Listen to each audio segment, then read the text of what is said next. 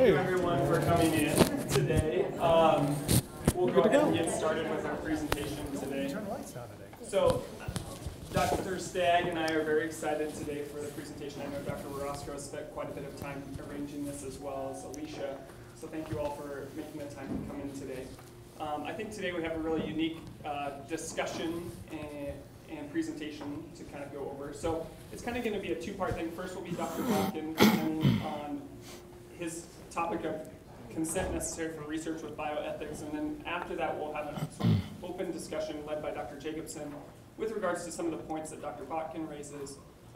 So you can certainly, interrupt Dr. Bolkin if you would like to during this presentation, but we'll also have a very time for plenty of discussion afterwards, so you can feel free to hold your questions till the end if you would like. To say that I feel insufficient to be able to introduce Dr. Bolkin, I think is a very fair statement.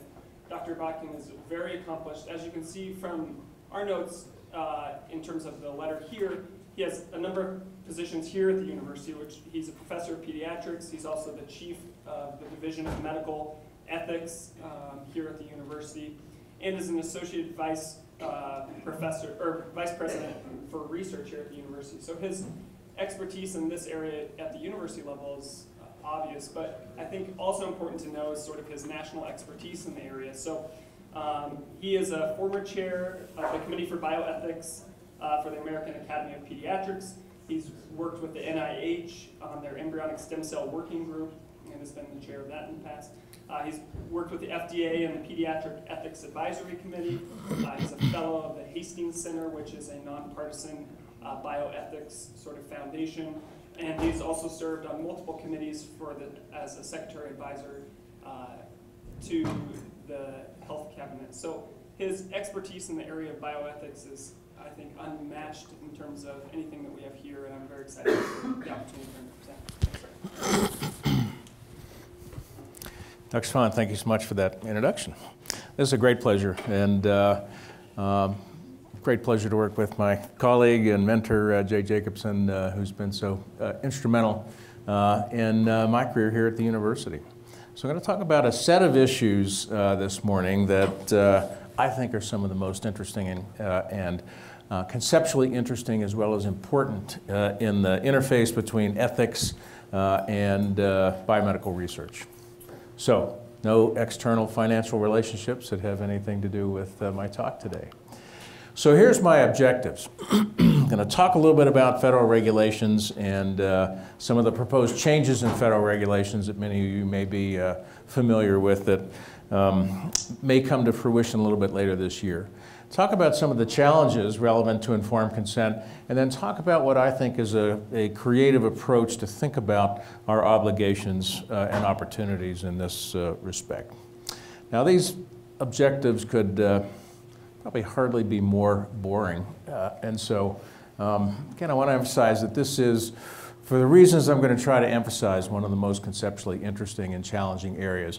The proposed federal regulations that came forward last year were several hundred pages, and half of that had to do with biospecimens and how we engage patients as well as research participants about use of their biospecimens. So here's a question that's going to frame the talk more broadly. Is it ethically appropriate for academic health centers to retain and use residual clinical biospecimens for research purposes? How much, and if we do so, how much should patients know about this practice? And further, should patients be asked their permission? So here's why this is particularly challenging. Research with biospecimens is removed in time and place from the source individual. Now, the research regulations were written at a time where they had quite a few brilliant and experienced individuals who were participating in the development of those regulations, but they couldn't anticipate the full spectrum of research, particularly as it has evolved over time. And most of those regulations are framed with the expectation that you would have the investigator sitting with the potential research participant and talking about the proposed protocol. You'd have an opportunity to walk through the basic elements of informed consent, and folks would make a choice about whether to participate or not. So that direct interface is an assumption that is sort of baked into the informed consent pie, if you will. So biospecimens challenges that paradigm. You've got the biospecimens that may be acquired initially in a research context or may be acquired in a clinical context, and then they're sent off to a biobank. Somebody else is going to access those biospecimens and use them for research purposes that may not have been anticipated at the time that those specimens were acquired. So what does that mean in terms of the informed consent process? How do we engage people properly to get their permission to use specimens in such a fashion? So it's that distance between the specimens and the original source of those specimens that creates this challenge around knowledge and permission. In addition, there is no question a certain public sensitivity about the personal nature of biospecimens. And the proposed research regulations actually make a fairly significant distinction between people's data and their biospecimens, with somewhat less proposed requirements for permission around use of data. I think a lot of us don't see that distinction, particularly because the data may well contain pretty highly sensitive information, where it's quite arguable whether you'll find anything of particular sensitivity in the analysis of the biospecimen. But yet there's this sense that this is a part of me supported by the research, where folks have a greater sensitivity about how biospecimens are managed compared to how their data is managed. High scientific yield. This is a huge enterprise. The use of biospecimens, particularly in this era of genetic research, have proven to be extraordinarily valuable for a whole host of reasons. And low risk, and I'm going to emphasize this a little bit more here in a second. So the controversies focus, for the most part, on secondary uses of biospecimens originally obtained for other purposes. You have an opportunity to sit with a participant, you've got a protocol that you're going to be running, and there's going to be a biobanking element or a tissue analysis part of that protocol. You have the opportunity, obviously, to speak with folks about the use of their tissues and how that was going to play out in the context of research. So that's a regular informed consent sort of process. Got its own challenges that we'll talk about, but for the most part, that's fairly straightforward. It's the issues that arise when that biospecimen is then put in a biobank and used for purposes for which perhaps the original source didn't have a clear idea of what was going to be done, because nobody had an idea of what might be done at that point. And then the secondary use of clinical specimens. People come into the hospital, they have tissue removed for one purpose or another that's used for its clinical purpose, but then it is stored by pathology regulations, but then may be accessed for research purposes. Here is where we have an even larger gulf between what people understand is going to happen with their biospecimens and what may actually happen, consistent with how the regulations are structured. So it's these secondary uses I want to focus on primarily. So the risk. Here's my claim. There are really no instances of welfare harm related to research with biospecimens. That's a pretty bold statement. And we don't have, obviously, full coverage, full reporting system of the entire field, but in tracking this field pretty closely over the years, there simply are not instances in which there's been any significant breach of privacy or confidentiality, or what I would call sort of tangible welfare harms. In other words, have people been injured in some concrete way by the conduct of this research? And I think the answer is, for the most part, no. But yet there's this whole second category of concerns that we need to be sensitive to as well, what I've called dignitary harms here. In other words, people get upset when biospecimens are used in ways that they don't think are ethically justified. So there have been a number of cases where this has been illustrated. The Havasupai tribal case. Arizona State University had a project with the Havasupai Indians who live in the Grand Canyon. A small tribe, high incidence of diabetes, and they acquired specimens after negotiation with the tribe to conduct research with diabetes. or at least as far as the tribe was concerned. The informed consent form had language that suggested that there may be a broader enterprise with those biospecimens. Nevertheless, the tribe understood that this was the nature of the research. Well, lo and behold, the biospecimens were used for a variety of other projects in the future. One related to mental health disease, and another that was particularly interesting and problematic was used for tracking the, what's the right term, not evolutionary history, but the travels of, where did the tribe come from originally? Fascinating domain of research that's been particularly prominent in recent years. So these investigators found that, well, these individuals were from across the Bering Strait, Siberia. Well, interesting. But of course, the tribe has its own explanation for where its people came from, and it wasn't from Siberia. So they were particularly upset that the specimens had been used for a purpose that was contrary to the interest of their group. So even though the individuals in the Havasupai tribe were de-identified, their notion was that the tribe itself was harmed by virtue of the secondary uses of these biospecimens. And this is a particularly problematic area because our human subjects regulations don't look at group harms, they only look at individual harms. Won't go through each of these, but the Moore case in California, there was a fight over whether Mr. Moore owned his specimens that the investigator had acquired in the conduct of research and then turned into a fairly lucrative commercial product. And Mr. Moore said, so where's my cut of the pie? This resolution of that case is why we have within our consent forms now, consistently across the country, a line that says we may develop a commercial product out of this research, and if we do, you don't get a piece of the pie, basically. A little bit better stated, but that's the notion. Henrietta Lacks case. How many folks have read the Henrietta Lacks book? Great. Strongly encouraged for everybody.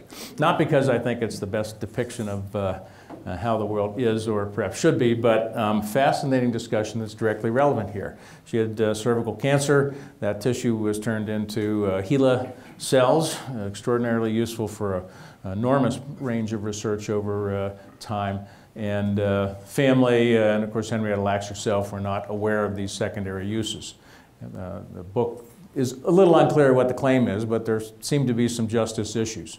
Should this family have benefited in some way from the enormous enterprise that developed out of Henrietta's cells? Newborn screening lawsuits I'm going to talk about here in just a second as a particularly interesting and important domain that's raised these questions. So what are the federal regulations? If the individual source of a biospecimen is not readily identifiable to the investigator, the research is not considered human subjects research. If you don't know who you're dealing with, it's not human subjects. Now, of course, most of the time you're dealing directly with a person, and that's clearly human subjects research, but you can be dealing with their data or their biospecimens. And if you know who that person is, or that person can be readily identified, then it's human subjects research. But the regulations were designed to say if you don't know who that is, then that person cannot possibly be injured by virtue of that research, and therefore we're not going to consider that human subjects research. Now, HIPAA is a little different. I would emphasize, though, that this readily identifiable standard, I mean, that's a pretty low standard. HIPAA is much more stringent, with 18 identifiers must be removed to consider it de-identified. But the common rule standard in the federal regs remarkably low, and despite that remarkably low standard, we haven't had instances of harm. So why is that? That's probably a much longer discussion, but I think my bottom line is these things just aren't very valuable unless you've got a subspecialty training to make use of those specimens in ways that can be creative. You know, this is not, it's not Fort Knox. Biospecimen bank is not Fort Knox. It's only valuable to people who have the expertise to use it. So identifiable specimens, if they are identifiable, then consent can often be waived if an IRB determines that the criteria are met. And I'll show you what those waiver criteria are. Similarly, consent can be simplified or altered if the research meets the waiver criteria. So a lot of choices for investigators and IRBs in this particular domain. De-identify them, then it's not human subjects research, or if it's identifiable, make the claim that you've met the criteria for waiver. Excuse me, here are the waiver criteria. You have to fulfill all of these, and if you do, you can waive informed consent or simplify it. It has to be minimal risk, will not adversely affect the rights or welfare of the subjects. Nobody's quite sure what that one means. Not practicable to obtain consent, and when appropriate, subjects are given pertinent information after participation. So it's really the minimal risk and the not practicable that are the two key ones in this particular domain. The general sense is if you've got 500 biospecimens that you've collected over a 5 or 10 year period of time, is it feasible to go back and talk to those people and get their permission for some future research project? Generally, the investigator and the IRB will agree that's just not practical. And you could try, but the burden to the research enterprise would be so great that it's not appropriate to do so. So waivers are really pretty easy to get in this particular domain, again, if you're using identifiable samples. So here's a particular question. I'm framing down to this particular debate, and this is where a lot of our own research has been going forward in recent years. So is it ethically appropriate for state health departments to save residual blood spots after newborn screening for biomedical research purposes? How much should parents know about this practice, and should parents be asked their permission? Okay, so one subset of this larger debate. So here's what happens across the country at this point in terms of what state health departments do. So folks, I think this little, maybe outside your domain. So in this day and age, every baby that's born within the first few days gets a heel prick and blood spots obtained, and more than 30 different conditions across the country then are evaluated for early diagnosis and treatment as part of the newborn screening process. So there's almost always residual blood left over. So here's what states do with those blood spots. This one, if you can't read it, is 1 to 6 months. So that's pretty much long enough to do your clinical tests, and then you don't save them after that. If you save them longer than 6 months, then chances are pretty good you're saving them for some other purpose. So you see increasingly long periods of time, and you've got 6 states that save them indefinitely. And these are some of the largest states in the country, including California and New York. So a fairly large percentage of babies in the country have their blood spots saved for decades. So what do people use these things for? A variety of purposes. Probably the single most common use is for quality assurance purposes. Particularly the positive specimens are very valuable when you're trying to develop new screening platforms to have true positives and true negatives, extremely useful for that purpose. Forensic purposes, rare, but sometimes this is the only specimen left for a baby who's died, and you can match remains with the baby's original specimen. Or sometimes you have a first child that dies, and maybe the explanation is SIDS. Second child comes along with a heritable condition, and they say, maybe we missed the diagnosis that first time. Let's go back to that blood spot from that first baby, do an analysis, and find out whether, in fact, there was a heritable condition, perhaps that was the explanation for that first death. Again, fortunately, those are rare. Biomedical research is the main one and the main controversial one. Genetic epidemiology. How common are certain variants within the population? Myriad accessed Utah's blood spots in a de-identified fashion back in the 1990s and asked the question, how often does BRCA1 mutations occur within the Utah population? Pretty interesting. De-identified blood spots, but now got an obvious ethical issue there. You've identified babies who have a BRCA1 mutation and a future risk of breast or ovarian cancer in a family that presumably shares that variant. De-identified, so nobody pursued that, but interesting. Illustrates that particular use. Looking at metabolic disorders, endocrine disorders that are a focus of newborn screening, infectious diseases. Mothers and babies share the same environment.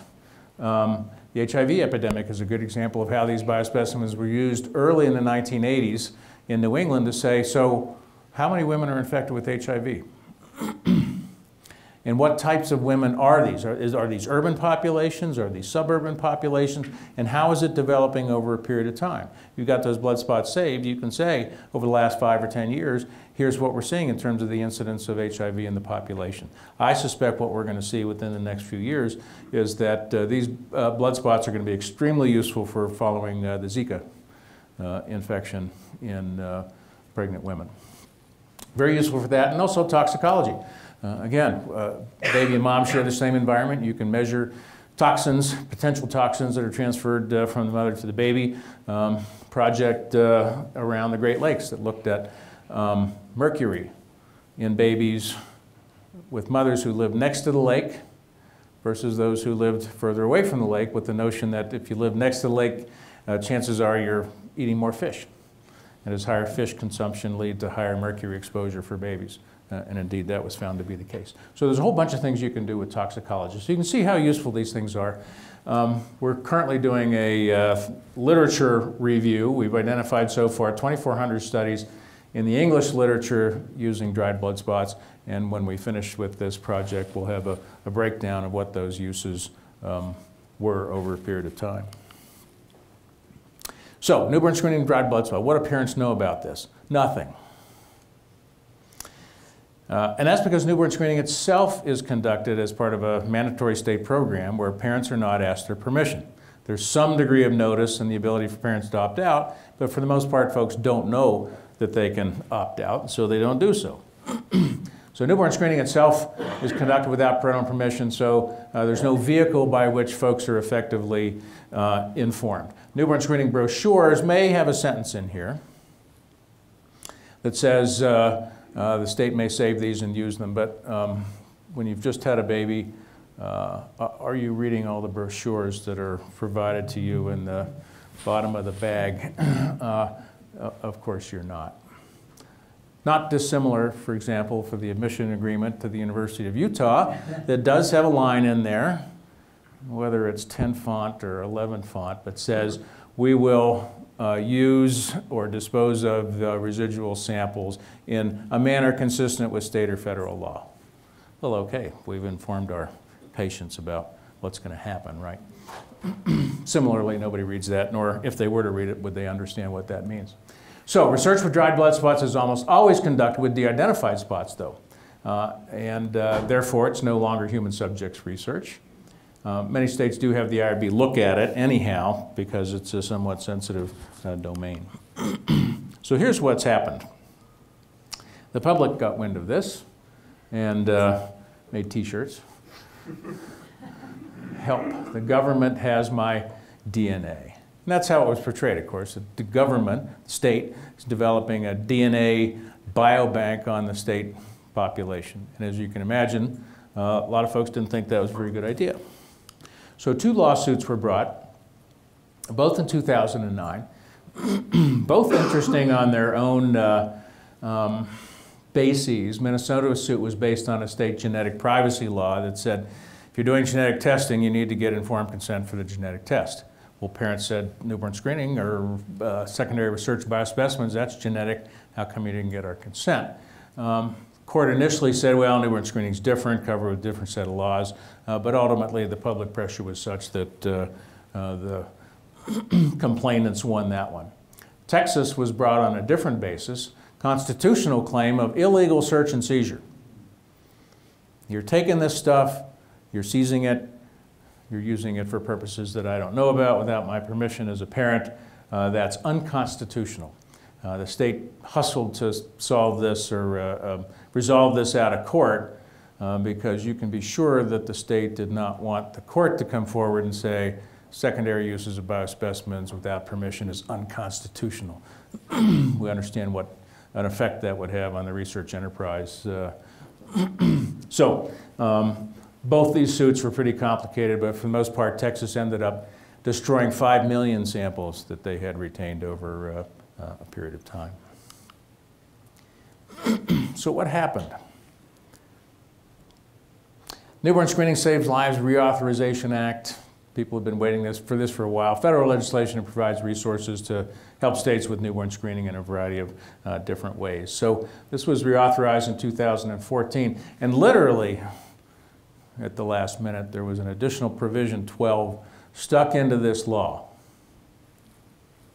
And I don't have, I mean, it's common knowledge that this was Rand Paul, who had worked to insert this. And he's got a libertarian perspective, and this sort of reflects, to some extent, the sensitivities of folks from a more libertarian perspective. So research, it says, research with newborn screening dried blood spots is human subjects research, whether or not the spots are de-identified. Okay, so this whole business about de-identifying and getting outside the regs is no longer active, and waiver of parental consent for research use is not permissible. So all the criteria to allow waiver are specifically invalidated with this law. So what does that mean? Any secondary uses for residual biospecimens in this context needs to be conducted with parental permission. And as I'll show you, that's pretty consistent with what the public wants, but I'll also tell you that this landed with a bombshell in the newborn screening world. It has simply arrested research in this domain because of the lack of infrastructure to get parental permission for these uses. So very difficult to implement a new consent provision because we're not getting consent for newborn screening itself. Postpartum period is not the best time to, I mean, there's a lot of bad times in medicine to try to get consent. This is one of them. Postpartum period, short, hectic, other priorities. People are worried about other stuff, appropriately. The consent process is likely to result in a substantial decrease in available dried blood spots for research. So Michigan now has a biotrust where they get informed consent for the acquisition of newborn screening blood spots and secondary research units. Their uptake is just about 60%. California, when they made a transition in their newborn screening program to adopt tandem mass spectroscopy as a infrastructure tool, was required by the IRB to have an informed consent process. Their uptake was also about 60%. Now, is that because 40% of parents are saying no? It's not. It's because a large percentage of people aren't being asked the question. The staff in the nursery are too busy. It's not their thing. Research is not their thing. They got clinical care to provide. The secondary consent process is an extra burden, an extra workload. And many individual nurses, many units, and many whole hospitals said, we're not doing it. Now, if that 40% dropout is random in the population, then 60% you probably still have a good sample set. If it's not random, and you have certain communities that have decided not to participate, then you've really lost the fundamental value of this specimen, which is that it's everybody, right? All geographic locations, all racial and ethnic backgrounds, etc. So this is a serious problem at this point in this particular domain. So we're seeing this values conflict between our normal understanding that permission for research uses is foundational and important. But yet we see that that process so severely affects the research enterprise and the infrastructure developed that it may invalidate the research that is being proposed. So how do we resolve that dilemma is sort of the key issue. So in a similar vein, the Notice of Proposed Rulemaking came out this last year.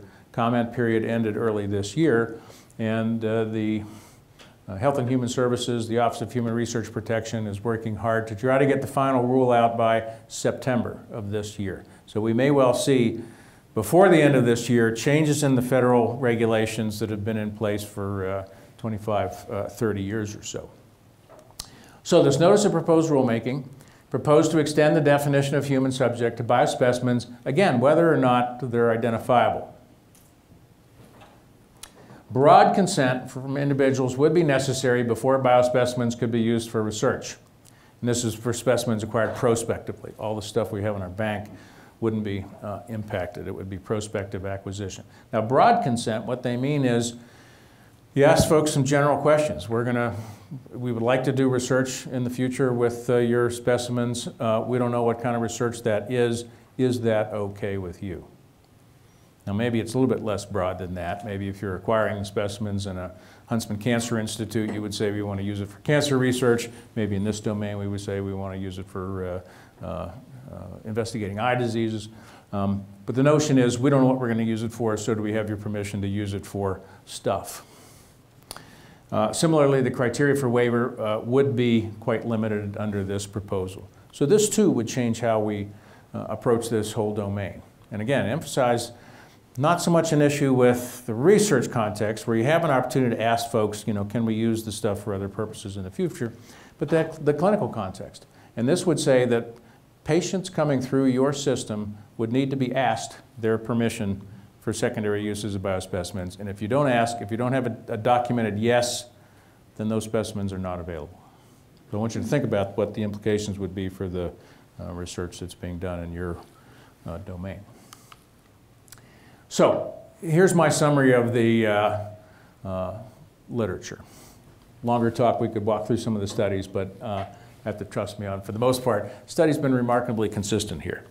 The majority of individuals, when you talk to them about this, support secondary use of biospecimens. People get it. They say, I understand. I'm supportive of research. And particularly patient groups understand this. People want to know, but people want to know about it, right? Doing this stuff without any transparency is not acceptable to people. And people want a choice. Just ask me. I'll say yes, but I want you to ask me. And what the literature also shows, if you ask them on an equal basis, okay, there's different ways we could ask you. One would be to say, we want your permission and we need you to sign this form in order for you to be in. Or you could have an opt-out system which says, here's how the system works. If you don't like it, let me know, and you'll be out. And as you might guess, opt-in tends to have a substantially lower uptake than opt-out. There's a professional group, Christine Grady, who runs the bioethics program at the NIH, put together a group of folks to look at this set of issues. I was part of that group, but I didn't sign on to the final statement for reasons that I'll illustrate for you in a second. But their question was, is this broad consent ethically appropriate? And their workshop participants, in the statement they published this last year, said that broad consent for research use is ethically permissible and in many cases optimal. When it includes the following components: initial broad consent, a good process of oversight and approval, and when feasible, ongoing process of providing information or communicating with donors. And I think this last one is particularly relevant to sort of smaller shop type of circumstances. If you've got a particular clinic with a particular set of patients who are coming through on a regular basis, then some sort of meaningful longitudinal communication is a little easier than in other contexts. So this is what they had to say. They liked the notion of broad consent. So as I mentioned, the OHRP, or the feds, put forward this notice of proposed rulemaking. There always is a public comment period, so they got public comment, and then they're going to publish the final rule later this year. Well, here's an analysis of the public comment as of a couple weeks ago. More than 2,400 comments received. That's a huge number. Anytime you propose federal regulations, you get a smattering of people who comment. This is enormous. People are very interested in this issue. So 2,400 with, specifically on the biospecimen stuff. This was what folks were most concerned about in these proposed changes. Substantial majority of commenters opposed these proposals. And this is how OHRP itself describes this. Most comments were from patients in the public, opposition across all subgroups. Patients opposed it, the general public opposed it, and research-affiliated organizations opposed it. Now what's interesting is they opposed it for different reasons. So it'll be very interesting to see how they come forward. So here are the reasons. What were the patients' concerns? Well, patients, and I think what we mean by patients in this context is advocacy groups for patients with one disease or another, didn't like this at all because they thought it would slow down research, which it will. They like the research enterprise. They understand that this is important for making progress with their disease.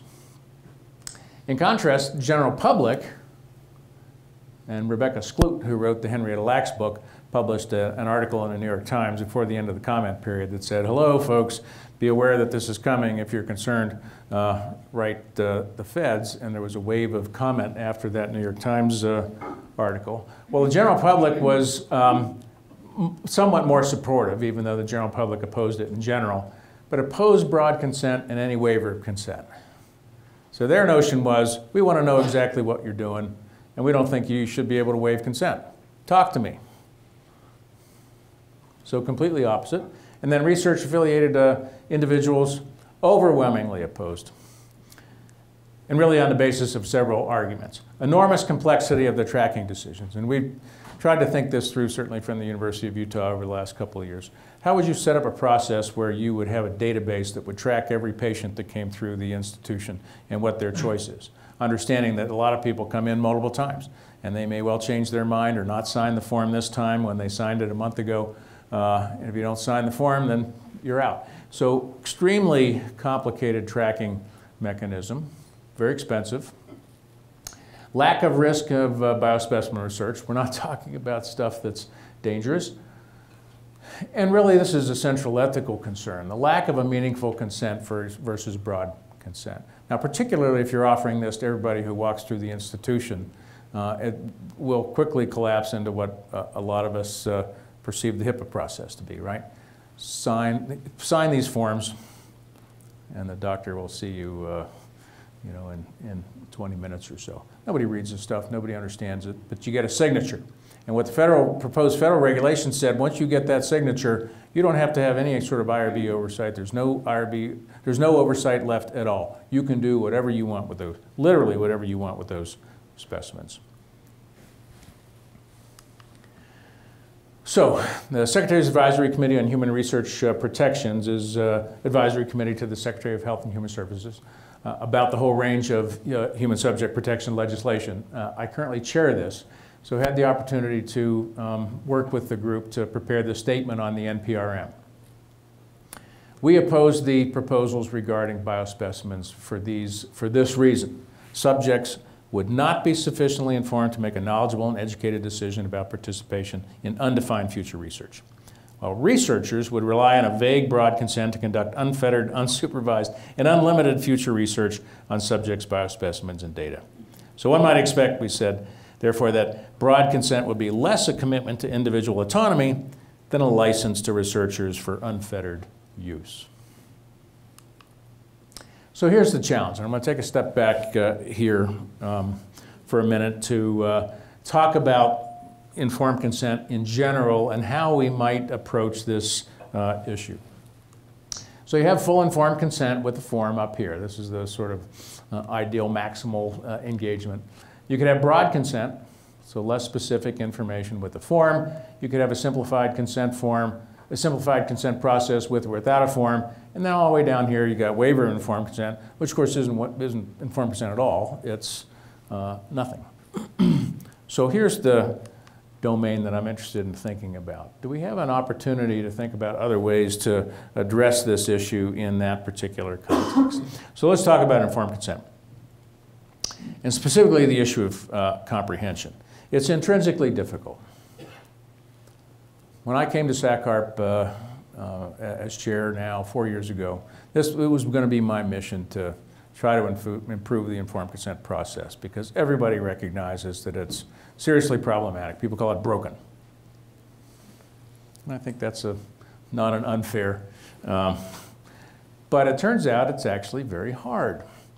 People have very poor scientific literacy, the general public I'm talking about. They don't know about biomedical subjects. Highly variable literacy in general, and highly variable numeracy. Numeracy, of course, being how people understand numbers. You say something simple like 10% of people might have this adverse, 10%. People don't understand what that means. A lot of people don't. Content's difficult for investigators to simplify. It's part of our acculturation process to lose the ability to frequently talk in normal people speak. And it's much easier with your consent form to kind of take the language from the proposal and kind of plunk it into the consent form, and you're good to go. Forms are crafted with limited attention to comprehension. That's not a priority. Long, high reading levels, dense, limited use of graphics. These are all how our consent forms are structured, and the IRBs do not push back and force people to use what we do know. So what do we know? And I'm going to show you that in a second. So I think there's few incentives for any of the stakeholders to improve comprehension, other than the research participants themselves, which of course are a pretty key stakeholder. But the claim here is that sponsors, investigators, IRBs, all gain benefits and avoid burdens through high complexity. There's simply no effective pressure within the system. And part of that is the fact that my efforts with SACARP to try to make a significant change here have failed. And part of that failure, to some extent, is this pushback, but it's also the current regulations actually don't require people to be able to understand. They require you to say stuff to folks. They don't require that they understand what you've said. And so there's no hook. You put out a 40-page consent form at a graduate school level. There's no way the feds to come in and say, we're going to cite you for non-compliance because you've got a lousy consent form. There's simply no hook to do that. Now, the new proposed regulations have one line in there that says consent process will be done in a fashion that is understandable to research participants. So that one line is going to be a hook, I hope, and actually enables forcing some change down the road. But here's one of the hooks. Despite extensive evidence that research participants often have a very limited understanding of key elements of research, people agree to participate anyhow. Right? So this problem with comprehension would have been solved a long time ago if folks were of the mode to say, I have no idea what you just said. I don't understand what this research is about. Why would I sign up with you? They don't say that. They don't understand, but they sign anyhow. Right? So we allow research to go forward with often a modest level of understanding. So what have we learned over the years? There's been some good research, although not enough. Revising forms for simplicity and processability and graphic presentation does show some efficacy. It's not revolutionary, but it helps. Use of multimedia tools is promising, but also not dramatic. Teachback and one-on-one discussions are promising. So teachback is where you say, I want to understand whether I was communicating effectively with you. Can you tell me what you understand to be the risks of this research participation? Or tell me what you understand the purpose of this research. And if they don't get it right, then you readdress the problem until they understand. So this is good. Therapeutic misconception I won't talk about, but it's a serious concern. This is where people misconstrue research intentions for clinical intentions. They think they're allocated to one research group or another because that's what their doctor thinks is best for them as a person. But really the whole issue is why people agree is for trust. And that's true probably both sort of in general clinical realm, trust is central, but also in the research realm. If they trust you as an investigator, if they trust University of Utah, Moran Eye Center, then they're likely to agree whether or not they have a real understanding of what the enterprise is about. So that's a good thing to a certain extent. It's not a good thing if, in fact, you don't deserve that trust. So obviously, it's incumbent upon us to deserve the trust that people place in us. So, what should be the nature of the informed consent for the clinical context for secondary biospecimen use? So again, I'm interested in this issue of what we do with people who are coming through for clinical care and we're going to use their specimens for secondary use. If we want to get consent for that, it's a large new commitment of time. And who's going to do this? You know, people at the front desk, are they the right people to engage in this conversation? You got to have knowledgeable staff. It's really a low priority. People are concerned about their health. They're coming in here for other reasons. This is not a priority, either for the clinicians or the patients. Need for large investment in tracking database and a complete lack of risk. So given these facts, or at least perceptions of reality, what's justified? What should we be doing here? So informed consent, obviously a foundational principle. First one in the Nuremberg Code, part of the Belmont Report, Respect for Persons. And what Faden and Beecham has said is we need to be thinking about consent as intentional, with understanding, and without controlling influences. But what if this autonomous authorization is really not a realistic goal. Can we define more limited goals that permit research when fully autonomous authorization can't be achieved? That particularly from a full understanding standpoint. Are there different ways to think about our obligations to sources of biospecimens? So here I'm going to rely on an interesting proposal or set of ideas by Frank Mellon and Allard Wertheimer that they articulated a couple years ago. It's called the Fair Transaction Model. And what they say is the criteria for assessing the validity of consent transactions should be based on fair terms of cooperation for the respective parties that reflect the context of the activity. So they want to focus on both sides of that agreement, not just how much do people understand, but what's fair in terms of both sides of the agreement. What fairness entails, they say, will vary reasonably depending on the risk-benefit profiles presented in the clinical trial. So if you're doing chemotherapy, if you've got a phase 1 chemotherapy trial, well, you better have high expectations for understanding of, for the individuals because they're making a very serious and potentially life-threatening commitment. On the other hand, minimal risk research accordingly would impact what your obligations are. For low-risk transactions, they use the example of signing forms for mortgages and car rentals and software purchases. I mean, how many times a day or a week do you click through a consent agreement? Right? You check into a hotel in order to get online, you click through their agreement.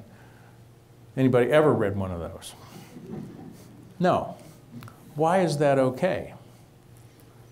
And would it be reasonable for me at a new hotel to call down to the front desk and say, I'd like somebody to come up here and explain this consent form for me, and I want to understand what the risks and benefits are of my joining your system, right? Nobody expects that to happen, and nobody's built the infrastructure to do that, but yet somehow we feel okay about that.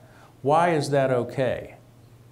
Now, legitimately, you might say somebody really ought to be writing this in ways that I could understand it if I wanted to, but for the most part, we feel okay about checking through those things. And what they claim is that indeed that is a legitimate transaction, but it's heavily dependent on institutional protections that justify these agreements to begin with.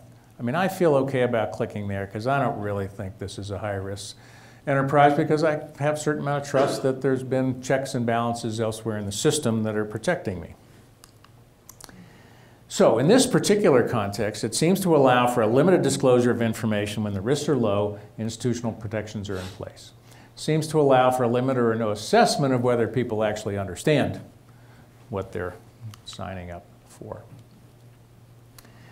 Secondary research biospecimens, extremely low risk, low burden for the sources, and good institutional protections in place. High scientific value. Highly burdensome system to actually obtain fully autonomous authorization. If you could do it, it would take an enormous enterprise. So the conclusion would be a modest level of authorization acceptable, no assessment of comprehension is probably accessible, but a complete lack of transparency is not. And I think where we as an institution, and I'm thinking broadly of not only University of Utah, but really all of the biomedical enterprise, we don't tell folks what's going on. They'd have very little opportunity to sort of understand what happens with their biospecimens or data, et cetera. So there's been almost a complete lack of transparency there. I think where, again, this proposal is going to go into that space. Here's what SACAR proposed related to biospecimens. We recommended a requirement for provision of notice of research practices. Let folks know what you're doing with an opt-out mechanism. No signature required. Allow people to exercise their opt-out rights. I mean, it can't be some Byzantine telephone system that works on Tuesday mornings to allow people to opt out. You have to give them some legitimate level of choice. And you track people who opt out. You don't have to track everybody. You track that small percentage of people who are concerned, who do care, who ask some questions and say, this isn't for me. Fine, and we're not going to waive that opt-out. And if they've opted out, they're opted out. So still requires fair investment in institutional tracking, but at least theoretically far less than an opt-in. So I think the notice and opt-out approach promotes transparency and choice, But the ethical justification is contingent upon a real effort to do this in the right way. The problem with notice and opt-out is that you can put it in a brochure, right, that sits on the clerk's desk and say, okay, we're done. We told people, when in fact you haven't. So you really need to make a legitimate effort to try to help folks to understand. I think this approach is appropriately calibrated to the level of risk and the challenges of actually obtaining a fully autonomous authorization here. So we did a focus group a couple years ago, a series of focus groups around the West here, specifically on this issue. The university was thinking at the time, and still is, about how to approach this issue. So we did 12 focus groups, which is pretty robust for a focus group study. We told them what happens in this day and age with respect to access to their records for research purposes and what happens to secondary biospecimens. And of course, folks had no idea. It's like, well, I thought my record was in a chart in my doctor's office. And I thought I didn't know what they did with the specimens. I kind of sort of thought they destroyed them after they used them. So you tell folks this stuff and it's like, wow, okay, that's a big deal. But you also tell them, what's been the national experience in terms of risks, and also that there's institutional safeguards in place. And this notion that, if you have a research project, you have to go to this group called the IRB in order to make sure that that research is being conducted ethically. And folks say, well, that's a pretty good idea. I like that. That's reassuring when folks learn that kind of stuff, which they, of course, don't know. So, large majority of participants supported this opt-out. We said, here's what we're thinking about. So we phrased it a little bit differently. We didn't say, all other things being equal, would you prefer opt-in, opt-out? We said we'd like to do the notice and opt-out approach. Would that be acceptable for you as a user of the system? And folks said, yeah. As long as you tell me, as long as I have a choice, that's fine.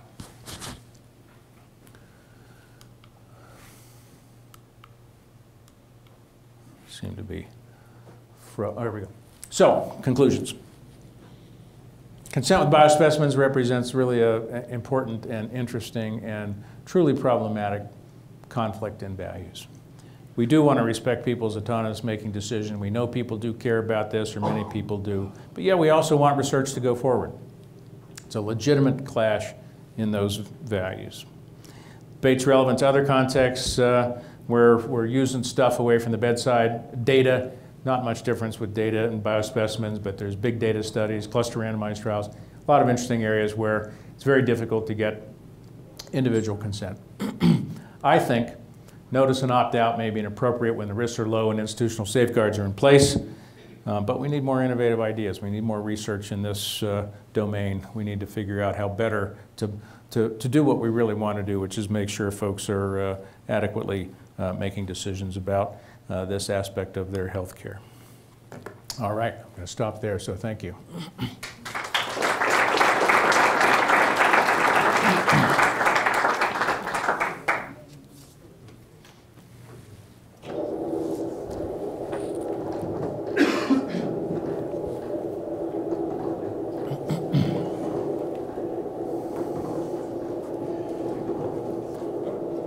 Thank you very much, Dr. Bolkin. So then, next thing, Dr. Jacobson, if you will want to come up now or in just a little bit, that's fine. We thought, we have about, I think, 30, 40 minutes left for kind of a discussion, and I think there's probably lots of questions that people had. I think Brian and I had an opportunity to review Dr. Bolkin's slides ahead of time, and there's, some things that we thought of, and obviously we're interested in what other people thought. I think from your presentation, and I think one of the more interesting discussions is, for me personally, is the question of sort of the opt-in versus opt-out consent process. And mostly because I certainly have a concern with the opt-out that, like you said, there's got to be mechanisms in place to make sure that that's actually effectively done. And I think in a lot of places that would maybe be ineffectively done, which I think some people may have a concern with. But I think you're right. If you do have an opt-in policy, it's harder to track. So I'd be interested to see, potentially what discussion points may come from that. The other thing that, thinking about sort of bioethics and sort of different things related to it, there's sort of the four cornerstones that we always talk about, which is autonomy, justice, beneficence, non-maleficence. And I think you raised a very good point that most of the biospecimens research, there hasn't been really individual non-maleficence that's been shown. I think the question most interesting to me is this concept of autonomy.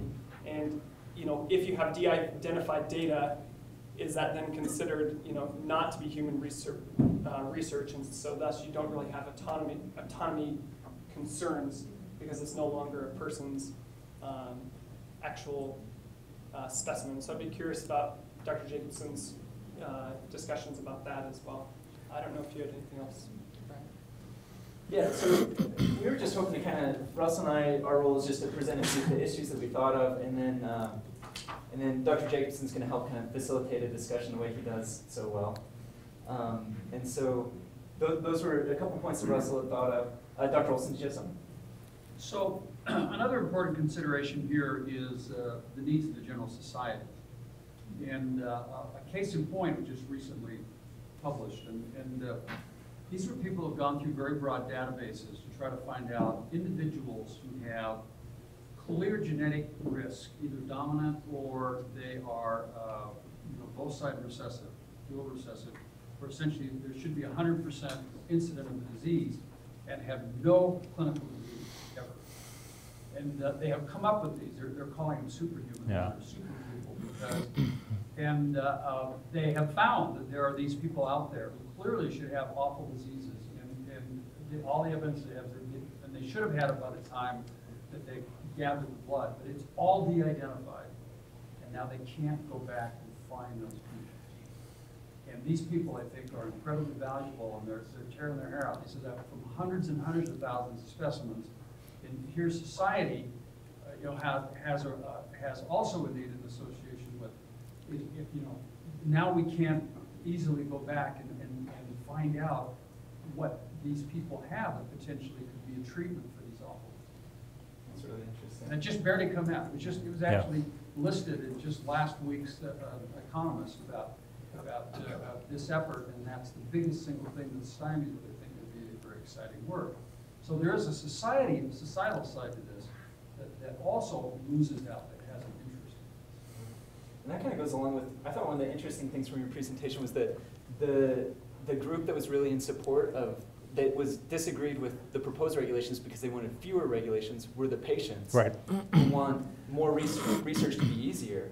And I thought that was really interesting and kind of highlights that we can benefit from the research. Well, we found this in our own research with respect to the blood spot issue. We did a large national survey of just general public attitudes. And again, a lot of folks were very supportive, but they wanted to know about it and wanted a choice. We then took a second, much smaller group of parents, kids with parents of kids who had leukemia and parents of kids with PKU. One of the conditions, of course, on the newborn screening panel, and asked them the very same set of questions. And as you might guess, they were much more supportive of research. The first group was supportive. This group really got it. And so once you've had a disease experience in the family, then your attitudes changes. But that group actually had pretty much the same group of attitudes about information and choice and privacy protections as well. So that piece seems to be a core interest. Dr. Morris? Yeah, I'd like to hear Dr. Bolkin's comment about Dr. Olson's recognition of the community need. Yeah. Ruth Faden and her colleagues have written recently and claimed that it's not fair for people in the community to be freeloaders. In other words, to participate in the reception of the benefits of medical research, but not to contribute to medical research, to freeload because their neighbors in the community have participated in research. We've learned better how to manage patients. They now benefit from that new information, but they're not engaged. Yeah. That's directly linked to Yeah. Dr. Olson's comment about the community obligation. Well, there are, I wouldn't say a strong theme of communitarian philosophy out there within the U.S. System, but that's an entirely legitimate approach, and some of the members of our SACARP committee wanted to very much push that, exactly that notion.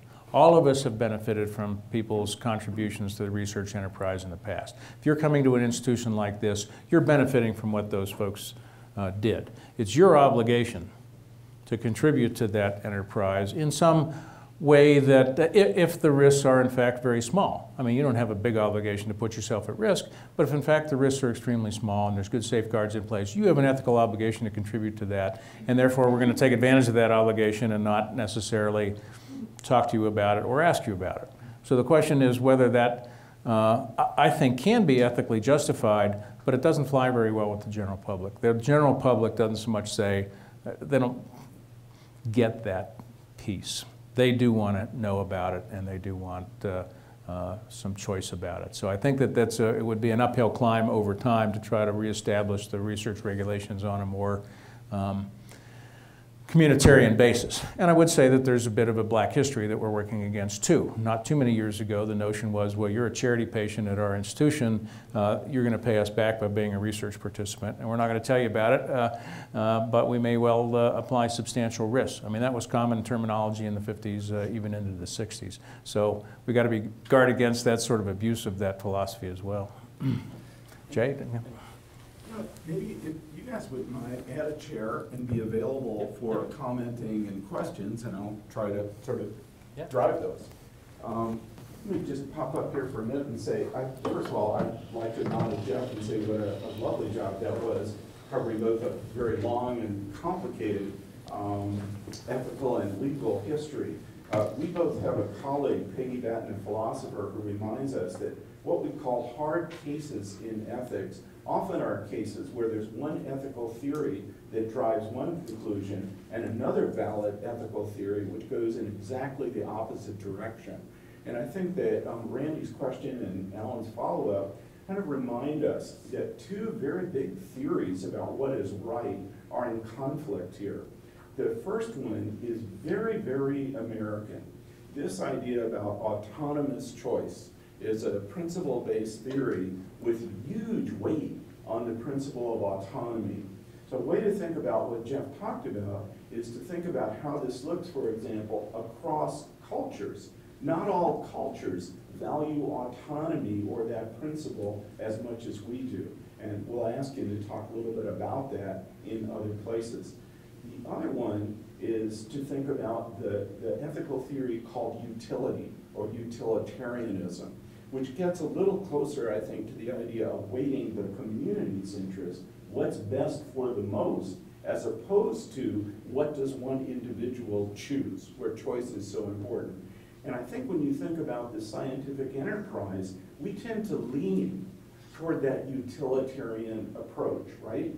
The things that we're looking at, many of us are clinicians, but on the research side, our goal, I think, is to improve things for large numbers of people. And we think about the results of our research that way. That is, the research that makes a difference for a large number of people tends to be more exciting and more compelling than something that might affect a single individual. So as soon as we begin to weight the consequences to the many, think about the topic that Jeff is talking about. That is, if you look at risk-benefit, which a utilitarian would do, add up the harms and add up the goods, as he concluded, it's really hard to find any individual harm from research on things like blood spots or retained specimens. On the other hand, if you look at the collective benefit, it gets bigger and bigger over time. It's almost unbounded, that is, we can't fully describe it. But a utilitarian would measure real consequences that are observable, and the weight tilts tremendously toward the general benefit being so much greater than the individual harm. I mean, it's not even close. So you have to really look at what the claim is for harm.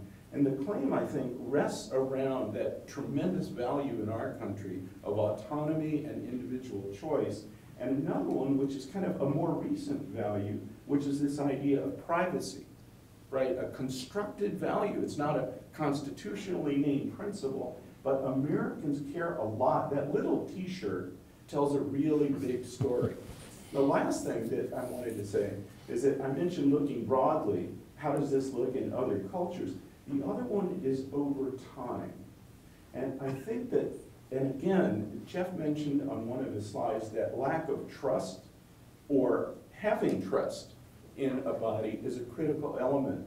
Many of you, I think, can appreciate that in our lifetime, we've seen a huge erosion of trust in institutions and particularly the government.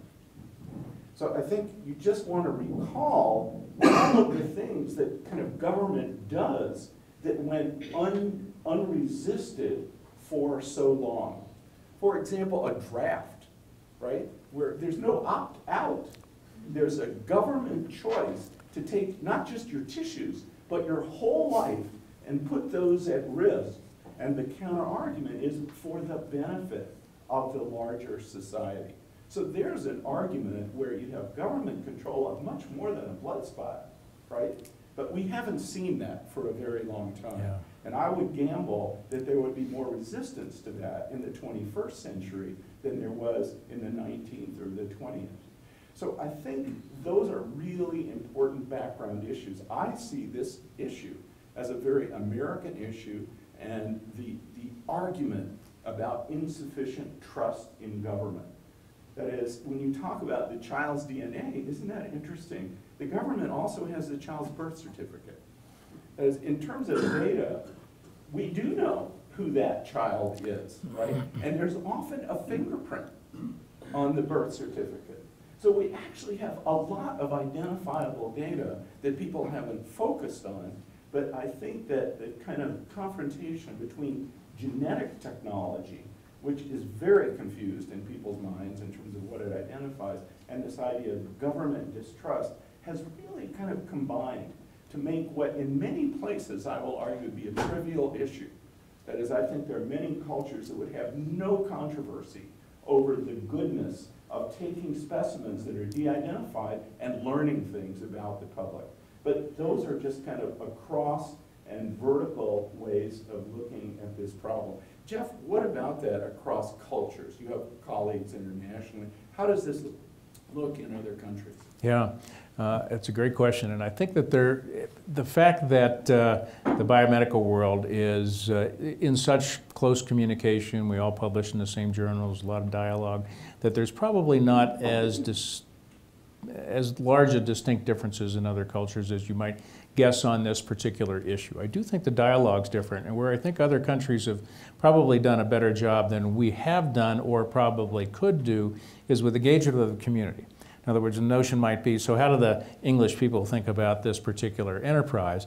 And I think sort of crafting ways to go forward that are consistent with what that feedback is a more comfortable way within those societies to say, we've done due diligence, we understand what the public has to say, and now we're crafting this national policy accordingly. Here, it's a much more balkanized or atomized sort of system where you would have to engage your local community, and you have to pay attention to those small number of voices in the community that might really have something different to say. So I think here we're more sensitive to making sure that there's individual choice even for those folks who tend to be somewhat outliers on their particular point of view. So Vanderbilt would be a good example. They did a wonderful job with their BioView that engaged the community over a period of time in a very robust way and acquired community feedback. They have a very high stature within the community, and they set up a system that was a notice and opt-out that functioned quite well with very high levels of engagement. So they took seriously that sort of community engagement the way I think a lot of the Europeans have done. Interestingly, though, I think the Europeans probably have a higher degree of concern over some of the privacy issues than a lot of U.S. folks do. For some reason, the privacy issues have been very prominent in that particular domain and have restricted some of the otherwise communitarian sort of philosophy that may be part of those societies more generally. I just want to ask the residents if from your background, you want to make any other comments on these issues? Yeah, I just had kind of one question and just observation. And that's, I felt like throughout your presentation you talked about how the general public actually really has kind of a similar opinion for it. And I got the sense that that didn't really vary so much by, yeah, you might guess that it would vary by political background or ideological background, but it sounded almost like the public is pretty much in consensus that they want to know and that they want to be informed. they need informed consent and all of that. Was that your observation, or does it kind of vary? Well, actually, one of the interesting things we did with our large public survey, 3,800 folks across the country on the newborn screening blood spots, we worked with our political science department here at the university and got measures of political background, religious background. Of course, we had race, income, that sort of background as well. And probably the single biggest predictor, well, it was the single biggest predictor of concern about the access to blood spots was a conservative political philosophy. So those sorts of things are relevant. We did not find that race or income or education level ended up having much of an impact. It was really political philosophy that ended up having the most significant impact. So you're right. A lot of times when we talk about, you know, overall 80% of people think this is a good idea, well, you break down that 80% and the 20%, and those are different people in ways that you can sometimes describe. One of the things that I think is so interesting is that if you don't ask, you don't know, and if you do ask, you can't always predict what you're going to learn. A relevant connection to this, I think, is if you think about garbage. So we know the computer language of garbage in, garbage out, right? A lot of us, I think, might think about specimens that are harvested from patients as garbage. That is, they've let go of them. I think the blood spot is not a bad example. That is, if the sheet was soiled, right, with a drop of blood, you'd throw that away. And nobody actually asked questions about the drop of blood on the sheet. So I think a lot of this actually could be modeled that way, and it looks really differently. But watch what happens. If you were to ask people, can we investigate your garbage? Can we look through your garbage for things that might prove valuable? Many of you must know that there are archaeologists who actually do this. And it's a fascinating model, because what they find, often by large communities, is very useful information about people's behavior, right? So if you went to people and said, we're going to use your garbage to do something that would be very valuable in the long run to the community, how do you feel about that? I will speculate that in America you find a significant number of people who would say, I'd really like to know who's looking through my garbage.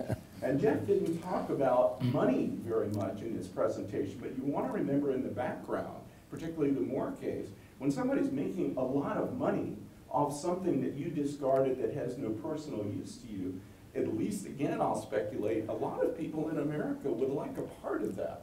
Yeah. So I think the garbage story is a really interesting one to look at, and here are just a couple things, because common law has to deal with all of these things, garbage and blood specimens or tissue specimens. So somebody finds a ring in your garbage. Is it theirs? So just kind of think about that for a little while. What the courts have done is just fascinating. That is, the details are always important. Well, if you threw away the ring, you were angry. This is a marital discord and a ring hit the garbage, right? You threw it away. It pretty much belongs to the finder, right? As soon as you say it was an accident, or I didn't know that, you know, it was going to wind up in the garbage, there's at least a debate. And that goes on, and it wouldn't matter if it was de-identified. That is, if the finder melted it down, I think there still would be a fight. So the fact that it's not identifiable as your ring, probably less important. The key is around value and who owns what. There are actually some famous cases about garbage where a movie script was thrown away. And the person who discovered it knew they had something really valuable here. And an argument ensued. Eventually this showed up in law, and it was decided that it was in the garbage, not because the owner of the script threw it away, but someone who wasn't authorized to do that with the script did so. So that became relevant. So just kind of going back to the idea of consent. European countries and other countries have dealt with organ donation. You want to think about that. It's very much like tissue. It's organized tissue, right? And so there are places that have this opt-out phenomenon that Jeff is talking about, where the greater good is an argument over things like autonomy and choice. That is, so many people could benefit from the organs that are available at your death that people have made the choice of saying, let's assume that people have agreed to do that. Ours is quite opposite. Yeah. And again, it's a very relevant analogy. That is now the source of the tissue is dead. But we still fight about the idea of autonomy, even as a surrogate. So even in this country where people have decided to donate their organs, when family members are resistant to that, more often than not, we acknowledge it. Right. Now let's hear some of your questions. Yeah? Well, I think it's really important what you were saying about education and community engagement. And I think that people do want to see research done. I think it's really difficult, this is even coming from some of my own personal experience, organ donation, to opt in or out during a really stressful hospital setting. I think it'd be amazing, this a little bit sounds to me a little strange, but if we could educate people more, even like in high school biology classes, have a little bit of a blurb or a little bit of a time where kids study about research and learn about issues, ethical issues about tissue donation. And I think it would be amazing, I know with organ donation being tied in with driver's licenses, if people could be educated and maybe given a chance to opt in and out, not to just organ donation, but tissue usage with like a driver's license, have that opportunity. And now, if you're checking into a hospital, you would be able to show or scan in the future your driver's license and say what your individual wishes are. Something like that could be done. I think the public wants to be educated, and maybe something like that in the future could be done. Yeah, I think great comment. And I think one of the things we have to get over first is our own reluctance to talk about research. And I think as an academic institution, we're often don't really want to highlight that because it does make some people nervous. And parents may not want that in an education setting, but I think it would be great if kids learned more about that in like a high school biology class. Well, I agree entirely. And it was nice to see as I came up the elevator from the parking lot this morning, you got a big billboard down by the elevator that highlights research. I mean, so we have to do that piece of it, but I also think there's lots of creative ways using new technologies that we can engage folks that don't involve, a nurse sitting down with the patient in the hospital to, let me tell you about this. It's very, very difficult. My first husband passed away, and I was a medical resident at the time. And I was with my mother-in-law, and nobody asked me about, do I want to donate his tissue? And I honestly have regretted it to this time. I was too scared to say, why isn't anybody asking me? I'd like to donate the tissue. Nobody asked me, and I was, in that setting, too afraid to bring it up. Let me collect several comments. We'll bank them, and then we'll get to the responses. Yes, over here. I think your hand was up for a while, and then over there. Yes. So, quick question, maybe sort of bringing it down into the world we live in. So, you mentioned garbage. So, we refer to cataract surgery, whatever we take after the cataract surgery, is surgical waste. And on our consent forms, we actually have one little line that says, in agreeing to have cataract surgery, you are agreeing to having anything removed from your eye that would otherwise be discarded that you give us permission to use. Should we be rethinking this? I mean, right now we collect it as de-identified, and we don't think of it really as biospecimen, we think of it as surgical waste. And just with this whole conversation, how does it affect us? How should we be thinking differently about this? Well, that's a great example. Let's bank that question, and I think the residents' comment would be helpful too, and maybe others in the audience to respond. Yes. So, Dr. Bolkin, I was very interested in your focus groups. Were you able to get a sense of the literacy level on science, on scientific method of your participants?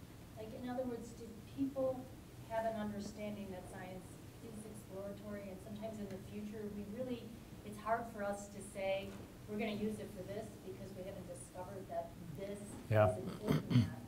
And how that might differ from like policy, or what politicians might be using sound bites, and yet a lot of what is said, there's still uncertainty, but somehow it seems that more credibility is placed into someone who sounds confident about this. I'm gonna be able to stop harm, for example, or something like that, as opposed to science, which we tend to say, well, we don't know, we're going to explore. Let me hold on to that one as a question about kind of their literacy and comprehension and how things are presented. Yeah.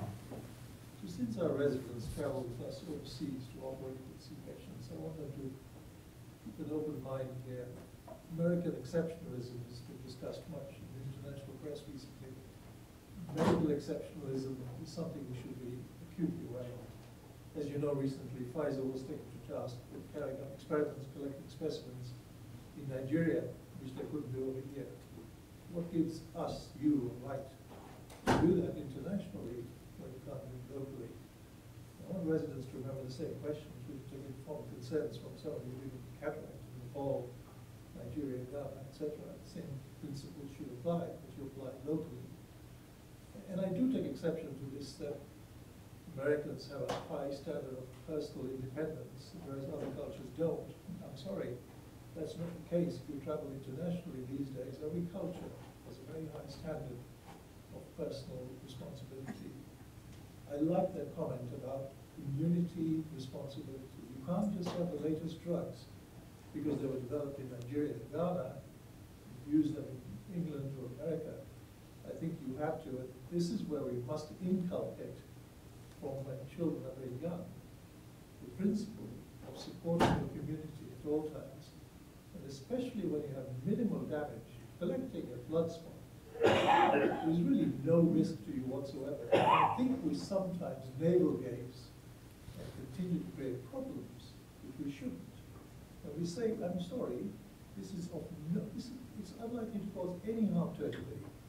And you have to draw the line somewhere and say, there's only so much permission you can ask, but there is absolutely no risk. And I think that will generate more of a supportive structure for continuing to talk about autonomy. We'll take one more question if there's one, and we'll get panel responses. Fine. Let's go ahead and do that. I want to start with maybe the question about trust and presentation, and we'll go to the cataracts that are harvested. Jim, what else did you learn from the focus groups? Yeah, so a couple of things. So I'll take that sort of question first. I would say we had some members of the focus group with some healthcare background, and they had a pretty good understanding of how the system works.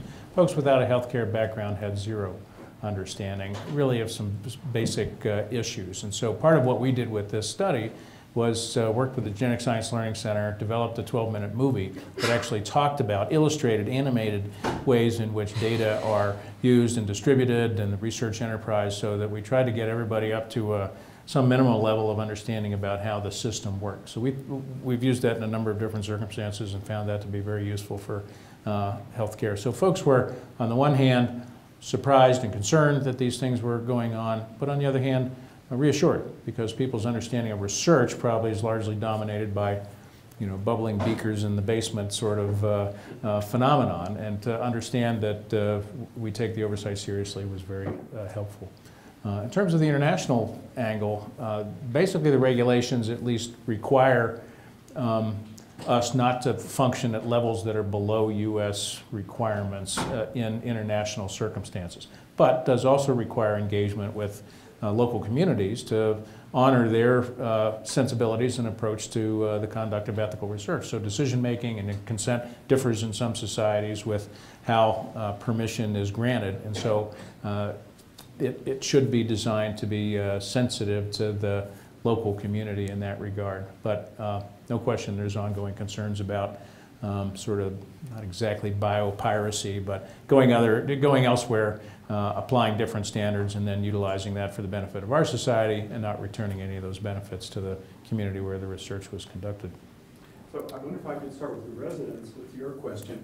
Do you know what the fate is of the cataract material that is harvested from patients, and what sense do you have about what information patients comprehend about the same thing? Right. So I think I know the project that Dr. Orozco is talking about, and so I know what happens to it. Can you share that? But so you're talking about the capsules, and we're doing gene testing on it, looking for comparing patients that have pseudoexfoliation and patients that don't. I probably don't know all the details on exactly what genetic testing you're doing and where it's going for that.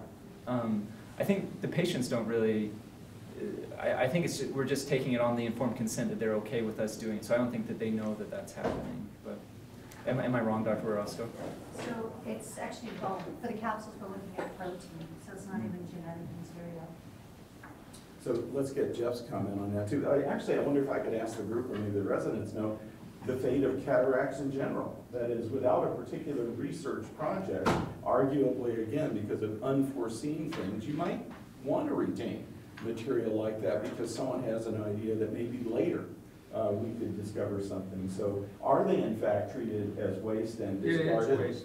Okay, It's so waste. then it's a different. Absolutely no question that other than situations such as this, there's enough of it and a lot of it coming through that it's destroyed waste, biohazard waste. So you have an expert here from the institution, and I think your question is so apt. It's kind of every level of concern. Does this constitute research? What's the standard for disclosure, informed consent, opt-in, opt-out? Jeff, that's a perfect question, I think. Yeah, and so my understanding is, at least with respect to pathology laws, if you are sending a sample to pathology in order for them to make some sort of ascertainment diagnosis, then those do need to be retained. Sounds like these are things that aren't being evaluated in that sense. Instead of pathology, Nick can remember those days of boringly looking at these, and it was that we quit that way 20 years ago. Yeah. You know, we still, it's interesting because these issues come up all the time in pathology. We gather specimens on patients with tumors, and then we have people approach us and say, we want to do a study on these tumors and what's going on with them, and we want to do studies and get specimens, and it's unclear. It depends on which part of the mechanism you go through, you get different answers. Yeah. And you know, we were going to send some specimens to somebody else to do some tumor markers, and we had to go through the IRB, and they came up with all kinds of different things. That it was a 6-month process in order to do this, where we've done another study and they said, okay, so long as you just de-identify everything, you can just send it to us directly. So it's not clear to this day to me how exactly we go through this particular process. Yeah. Well, hopefully we're getting a little more consistent, but that's a good question. You know, I think if I understand how the project is going, you're doing research that is basically benign with respect to, and not informative for the patient's clinical status otherwise that might have future implications for that person. And so the risk is low. Obviously the tissue acquisition is low, but then the analysis or any secondary research would confer no significant risk. So, you know, at least according to this sort of analysis, I think some transparency and disclosure is certainly appropriate. Doesn't need to be particularly robust. And there probably ought to be some system in place that if folks don't like that idea, they can opt out. Now, you don't have to do that if things are being de-identified because that's still the regulations that are in place. I think just the other angle quickly that's changing some of this dialogue is the increasing set of obligations to return results to participants. And I think that we, as a community, have not done much thinking about this until relatively recently. And that's sort of the results of the research on the one hand, just to contribute back to people's, honor them for their contribution, but then also more importantly, the secondary findings. And that's becoming a huge complicated debate. And so if you were doing analysis on those tissues that might in fact indicate whether they're at future risk for worsening disease or prognosis or whatever, then that would entail a much higher level of responsibility to let folks know that here's what we're going to do, we may be calling you later, here's the implications, et cetera. So it's those sort of factors that I think influence the level of engagement. I think that's actually a lovely note, and it's kind of a future-oriented note. And I just want to end with a paradox, and I think Randy's question kind of brings it up. One of the solutions to the problem of privacy has been de-identification.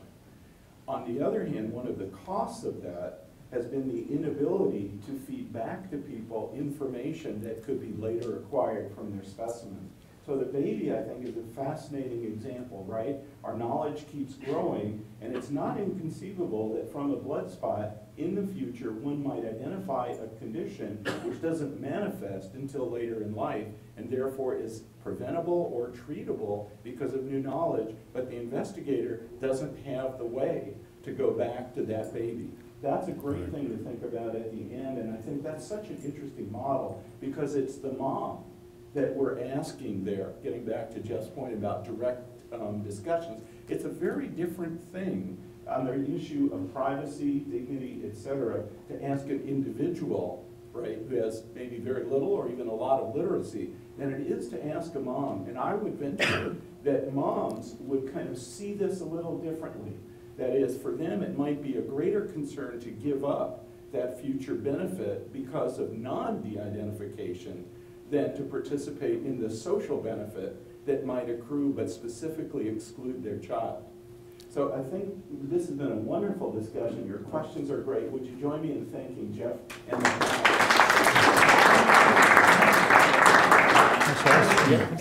Good, thank you. Yeah. If you want, I can grab that. Okay. You want it to be mic'd up for you? Don't want to go home. Don't want to go home with it.